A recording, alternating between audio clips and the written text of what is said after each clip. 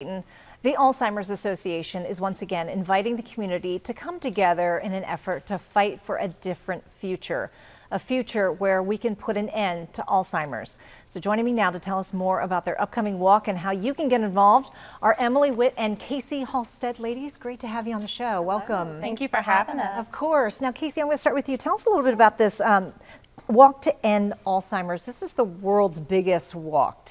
It is, yeah. So this is the Alzheimer's Association's biggest fundraising push that they do. This is how they raise a lot of money, which goes towards the research and the funding to create the new medications and to get everything going.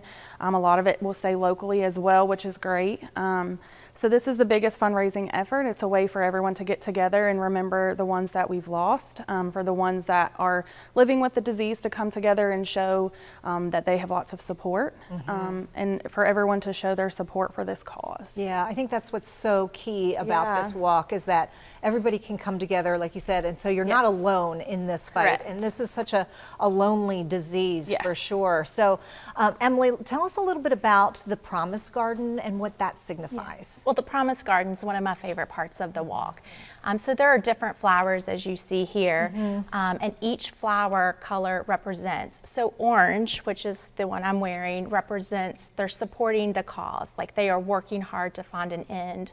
Yellow is for caregivers, and we know what a toll that this horrible disease takes on caregivers. Blue is for those living with Alzheimer's.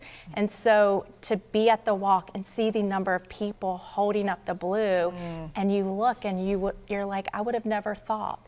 It really makes it real for those of us not impacted. And then purple is those that have lost loved ones to this horrible disease. And the flowers are held throughout the walk, and you can write messages on each petal with names, and it just really kind of brings that purpose of why we're all there together, because we're all connected through a flower. We are connected, absolutely. One way or another, you know, we're all affected.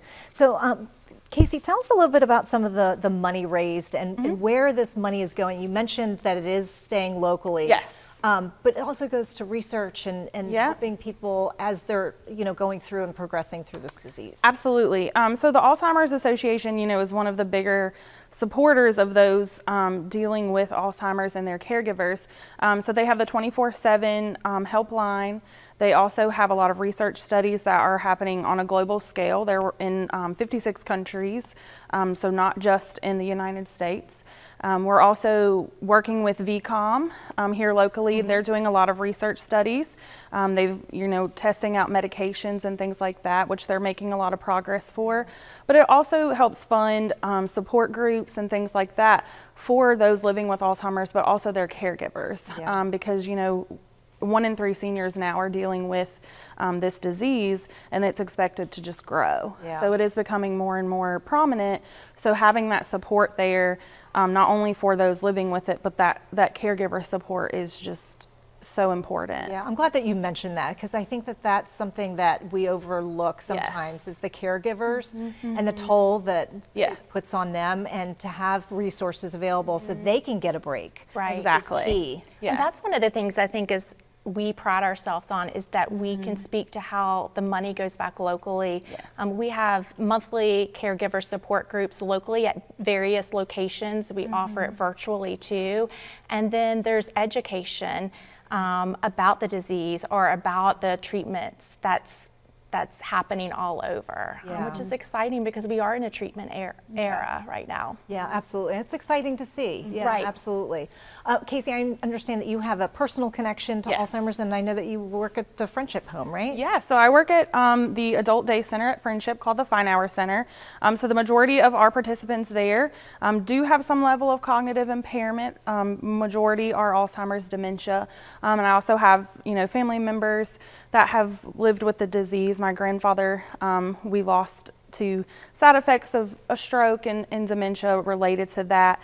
So, it's kind of every day you see not only the effect that it takes on our participants that we work with every day, but also their family members. It becomes, the whole picture. So you really see the toll that it takes on everyone, and that it really does take a community and a village to support everyone through this. Yeah, I love that. And I love coming together. And this Saturday is when we're all getting together. Yes. I'm going to MC this, which I'm really excited about. It's happening this Saturday at Wasena Park.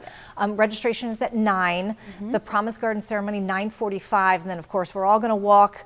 Doesn't matter rain or shine, we're going to do it, right? Right, absolutely. 10 a.m. So we want people to register and get more information. Yep. alz.org/Roanoke Walk for more information. Thank you both for being here. Absolutely. Thank you Thanks so much for having us. having Yes, us. absolutely. I look forward to seeing you on Saturday. Yes, ma'am, okay. we'll be there. All right, up next, treating a specific